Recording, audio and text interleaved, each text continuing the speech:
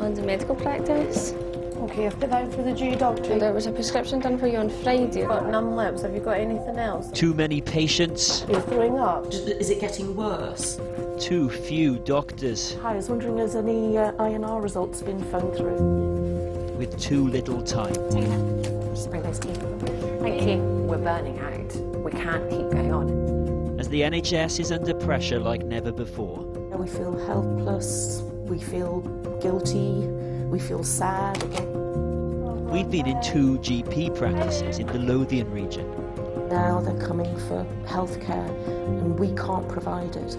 You could say these GPs are on the brink, but actually it's gone way beyond that. You go home thinking, did you provide the service that was safe for patients? We see doctors breaking down and getting out. And when that happens, everyone loses. We can all just see, you know, we're tired.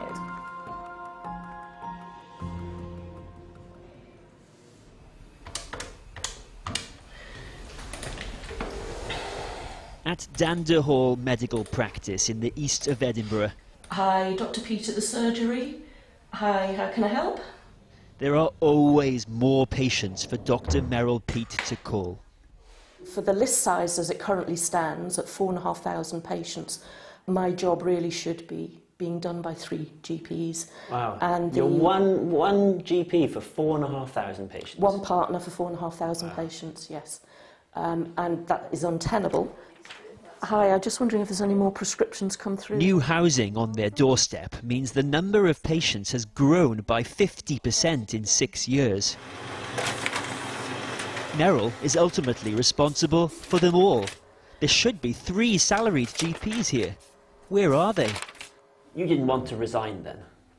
No, I was enjoying my work. Dr. Hedley Philpott used to be the other partner in this practice. He and Merrill tried for 5 years to hire a 3rd doctor. No takers. We've got an excellent team here. I'm frustrated because if we could just find one GP in order to help spread the load, then I would have been able to continue on, hopefully indefinitely. And so this became a job that made the doctor himself unwell. My working day was so intense that I found that I couldn't sustain that workload, and so informed the health board that I'd have to resign in order to maintain good health. In Scotland, the number of full-time equivalent GPs fell by 3% over the past 3 years. What we're seeing here is not just one crisis, but several different crises, all hitting at the same time, and the result is that this surgery has just become completely overwhelmed. Recruitment crisis meets the retention crisis. In Dander Hall, it cost them not 1 partner, but 2. You get home late, you get home ratty, you get home emotional, you know, sometimes cry for no particular reason. I've had brilliant help from our long-term locum, but it is horrendous and it can't go on. So therefore I felt I had no option but to resign. For Merrill, this is what system failure looks like. The surgery she loves has lost all its salaried GPs when they've never needed them more. It has basically collapsed. When I was on call, that was the number of emergencies we had to see. Over at Linden Medical Practice, west of Edinburgh, Dr. Annie Lomas is explaining which patients are emergencies she has to see, who she'll telephone, and who will have to wait. The pink slots are the ones we hold back for doctors to book only. There isn't any availability for the rest of the week because we're slammed. It's Taylor's job to deliver the bad news. It's just the abuse you get. Sometimes it gets to you. A lot of people are nice, a lot of people respect it, but a lot of people think that they should be able to see a doctor straight away, which I understand, but it's not the way it used to be, unfortunately. It's a lot harder. Once more, one crisis leads to another. Hospital waiting times mean more work for GPs.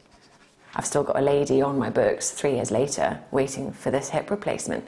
She's still under me. I am still having to manage all her pain. She's now had clots in her lungs because of her lack of mobility. You know, people are getting sicker whilst they wait. I have eyes on the screen? Is that okay? Just have a wee look at how busy we are today. Annie's concerned the workload is unsafe. Does she need help? You know, the BMA recommends 25 patient contacts a day. That's their safe working limit. You've seen our screen. A duty doc can deal with 50 in a morning. In a morning. You know, that's just bonkers. Ring-fenced it. One morning this winter, it got too much. I was beginning to burn out, and I knew because we'd had a doctor off sick and it had been a horrific week. Annie learned of a sudden patient death in hospital. Nothing to do with her clinically, but it floored her. It was unexpected, but I completely lost it. And that is when I went to my senior partner and said, oh my goodness, and you know, and I'd read the report, the A&E letter, and he was like, you're done. And I was like, yes, I'm done. Were you in here just bawling my eyes out? We can already see, you know, we're tired. At Dander Hall, although Headley's back helping out while Meryl works her notice, the situation is bad and she's worried for patient safety. Bringing patients into the surgery, you see them, you make decisions. Have you got time to sort them out? Quite often you don't. So yes, I do feel it's an unsafe situation. This was a great profession, a great profession. I can't say that now. Dander Hall is set to change hands next month, but it all leaves plenty of questions for the Scottish Government, and this doctor has a few of her own. Do you hear? Do you care?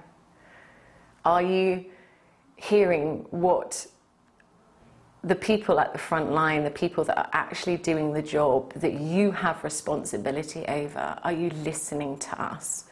Because at the moment it feels like they aren't. Are you listening? I sat down with Scotland's Health Secretary, Humza Yousaf. Of course I meet with frontline staff very regularly. What I can't do is wave any magic wand to ensure that our NHS, all of the problems the NHS is facing are wiped away in a matter of weeks or even a matter of months. So I've been always upfront with all of our staff that we will invest in them, we will pay them fairly, and I think you can see the proof of that by the fact that Scotland, of course, is the only part of the UK that doesn't have nurses or ambulance staff on strike. Yet, and we'll try to do our best to make sure that remains the case. GPs in primary care feel that it is not safe for patients. Not safe in the NHS. That's pretty fundamental. Are they wrong? Well, what I would say for clinicians, whether it's GPs, and I've heard some doctors say similar, that they don't feel they're giving the best treatment possible or that it's not safe for patients, we'll always ensure that we will invest in the NHS to make it as safe as possible. You acknowledge there are parts of the NHS in Scotland that aren't delivering safe care for patients. No, what I'm saying is that... Well, that's what the doctors are saying. Well, that's what a doctor or some doctors may well have said to you. What I'm saying is that we have a level of care that we have always prided ourselves on giving to patients up and down the country. There are instances where people are not getting that level of care. Clearly, if they're waiting 10 hours for an ambulance, they're not getting the level of care that we'd want. And what we're doing and what I'm doing is spending every waking moment to try to resolve that. Let me show you a flavour of what GPs, these are from the Lothian region, have been telling us. It is horrendous and it can't go on. We can already see, you know, we're tired. That shouldn't be happening in a well-run NHS. Well, again, I think most people would understand that almost 3 years of a pandemic, and if I take the last few weeks, extraordinary levels of flu, and of course, our GPs should not be feeling as upset, angry, and certainly not wanting to quit the profession in the way that the individuals that you've shown me are seeking to do. They're not just wanting to quit, Mr Yousaf, they're actually quitting when you need them more than ever. Well, if you look at the latest headcount figures for GPs, they've increased. Now, of course, what we've got to make sure is what we're doing is not just filling up a leaky bucket. But GPs actually there in front of patients, you want full-time equivalent GPs. Has that number gone up or down? Well, just remember, the reason why whole-time equivalents might well not be up, aren't up, is is because of the fact that, of course, flexible working is something that we promote. Our fact-check team have been comparing the performance of your government versus how it was in 2013. And what they found was the number of people waiting more than 4 hours in A&E is now 4 times higher last year than it was in 2013. The number of people on inpatient care waiting lists for more than 12 weeks is more than 100 times higher than it was in 2013. That's a pretty shocking indictment, isn't it, of your government's performance? So anything that's happened between 2013 and now that you can think of that might have impacted health services across the world? 100 times worse. Anything? Mr. Youssef. I mean, the biggest global pandemic in a century, where you had to pause elective care for over a year. You had to pause cancer screening for months. And of course there's going to be an impact on that, not just in health services in Scotland, but I think if you look at any comparative stats of any health system, certainly across the UK, you'd find that they're all facing the impact of the global pandemic. Another thing the doctors, frontline workers do say is that this is not just 2 or 3 years in the making.